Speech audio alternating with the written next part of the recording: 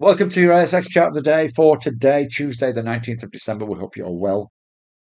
And we are looking at Elders Limited, ticker code ELD, obviously in the agricultural space, with some interesting price action today to have a look at. And you can see on this chart, we are up to this 755 level. This level looks important. It was tested a few days ago, actually. And you can see back in August of this year, it was also a level of interest. If we just pull it back even further, you can see really this is highs we're testing from May of this year. And we've got a technical double bottom on the daily chart, albeit a long-term elongated double bottom, with the potential for a breakout. It is over its 200 MA, which is important. And we could see this move up possibly to around about this 830 or maybe even 850 level over a period of time. Now, it's never going to be a flyer, this stock, but it has some buying pressure behind it. And it does look as though it's of interest, but it is undoubtedly worth waiting until there is a defined breakout to confirm that change in sentiment.